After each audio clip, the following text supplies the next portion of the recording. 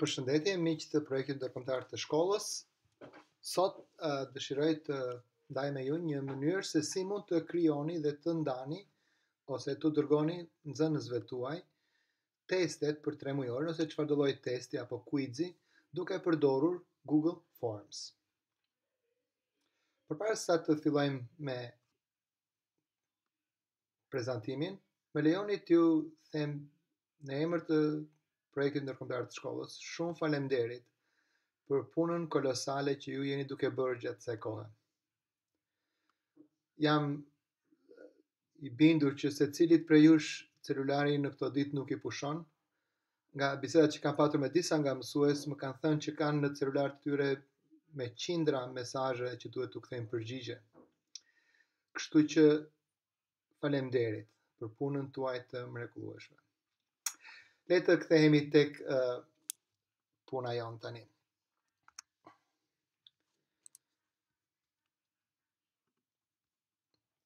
Për të ndërtuar një test në Google Forms, ju duhet të keni sigurisht një adresë në Gmail. Dhe unë po përdor adresën e projektit ndërkombëtar të shkollës. Në qoftë se jeni në këtë rastin konkret në faqen kryesore të Gmailit, aty ku edhe kontrolloni emailin zakonisht, shkoni aty ku janë këto 9 pikat, klikoni dhe shkoni tek Drive.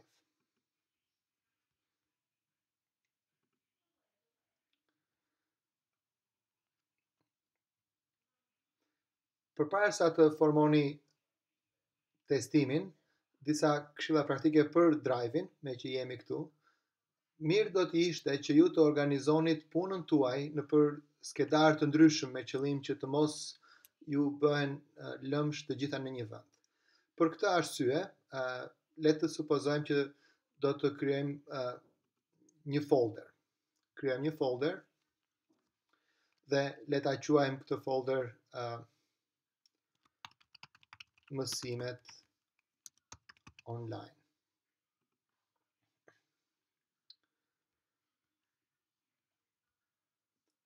E hapim folderin. Sigurisht, ju keni më shumë sa një klasë dhe për këtë arsye duhet të krijoni foldera të veçantë për secilën klasë. Le të krijojmë një folder për klasën e parë. Klasa e 6A.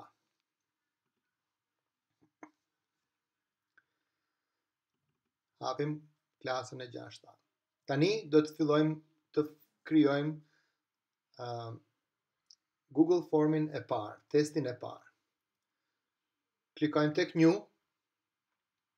Siç mund të shikoni, ju mund të krijoni një Google Document, një Google Sheet, një Google Presentation. Shkojmë tek More dhe e para që del është Google Forms.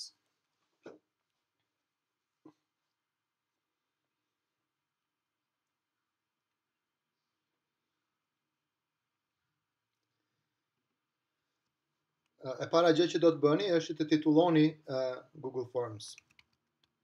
Testi i 3 mujorit të dytë. Këtu mund të tek përshkrim, kjo form description, mund të thoni një përshkrim çfarë të doni. Për shembull, lënda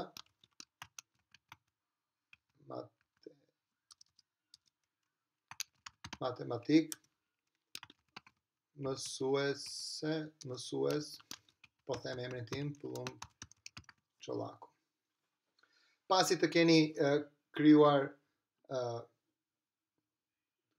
titullin e testit, fillojmë atëherën me duke formuar pyetjet, të cilat besoj ju e keni përgatitur pak më përpara. Supozojmë do fillojmë me e para gjë që do doja që ju të bënit është që të vendosnit në krye të testimit emrin e nxënësit. Kështu që pyetja e parë është emri mbi emri. Dhe përgjigja që do të japin nxënësit ka disa mënyra se si nxënësit mund të përgjigjen. Në rastin konkret ka një me përgjigje të shkurtër, siç na duhet ne në këtë rast, sepse është vetëm emri dhe mbiemri.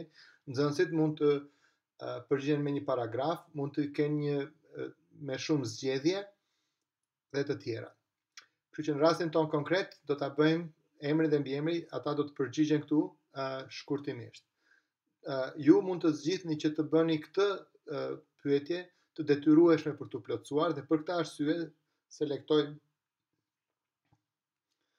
këtë butonin këtu që quhet required. Vazhdojmë me pyetjen e dytë. Mund të klikojmë këtu dhe po themi pyetja e parë është: sa është perimetri i një trekëndëshi këndrejt me brinj 3, 4, 5. Dhe këtu mund të jepni disa opsione: 13, 12, 15. Kemi përfunduar me pyetjen e parë. Tani ju mund të krijoni edhe një pyetjen e dytë, mund ta krijoni thjesht nga e para, ose nëse do të jetë përsëri një pyetje me zgjedhje, ju mund të zgjidhni ta duplikoni këtë pyetje. Kështu që në rastin e dytë ne do themi sa është sipër faqja e një trekëndshi këndrejt me brinj 3, 4, 5. Që i bie bazë lartësi pjesëtim për 2, 4 herë 3, 12, pjesëtim për 2, 6. Kështu që do vendosim një përgjigje 5, një përgjigje 7, edhe një përgjigje 6. Kështu ju mund të vazhdoni duke bërë të gjitha pyetjet. Le të supozojmë që do të bëjmë një pyetje ku fëmijët mund të japin një përshkrim. Kështu që mund të themi, çfarë mund të jetë me përshkrim? Shkruaj teoremën e Pitagorës me fjalë.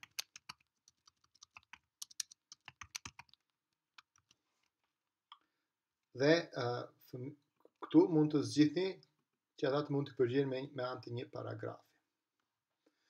Kështu ju mund të bëni një seri pyetjesh. Pasi e kemi përfunduar së plotësuarit të gjithë, i kemi vendosur të gjitha pyetjet e testimit, është koha tani për ta dërguar nxënësve. Shkojmë tek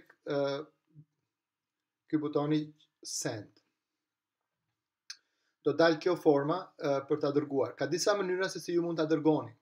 Nëse ju keni emaillat e secilit nxënës të klasës tuaj, mund të filloni të shtoni një nga një të gjithë në këtë vendin këtu. Dhe subjekti është testi tremujorit të dytë, edhe mund të zgjidhni të shtoni lënda matematik.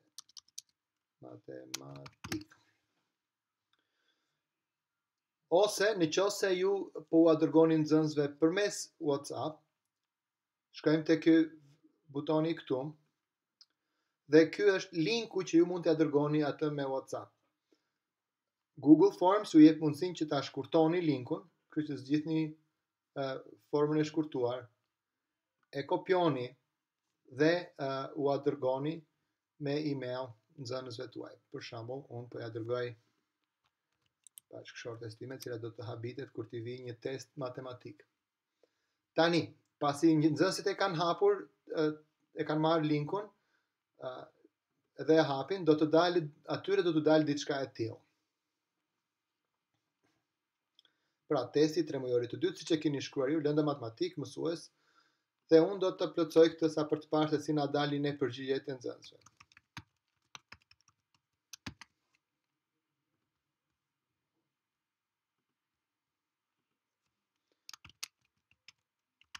Katrori